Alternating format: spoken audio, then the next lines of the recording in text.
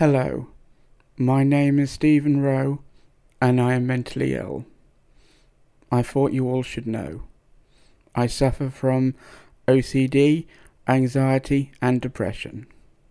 Living with my OCD is a daily challenge, and it's not like the usual sort of tidying or cleaning. Mine is to do with a fear of dehydration.